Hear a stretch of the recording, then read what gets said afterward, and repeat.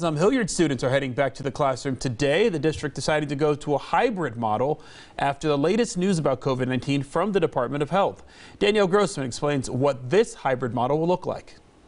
This morning, students headed back to the classroom for the very first time in a long time. Today started with students that are in the Group A category, and tomorrow will be Group B. They're separated by their last name. And then every single week, they'll switch off on who will spend 2 days in the classroom and who will spend 3 days in the classroom.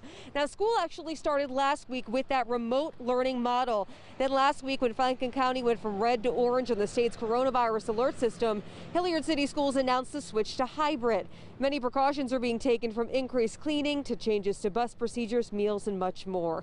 Some students say they're a little nervous about going back to school, as to be expected, but they're ready. I think I'm more excited than scared, just because it's been like 8 months. Feels like it. I'm ready for her to get back. It'll be good for them to be with friends and be with teachers and get real hands-on learning. And a reminder to parents, make sure you check the temperature of your children when they do head back to the classroom. And also from the superintendent, just be aware when you're heading out to work or on the roadways. There will be a lot of buses out there and children at those bus stops, so take it a little bit easier. Local for you in Hilliard, Danielle Grossman, NBC4.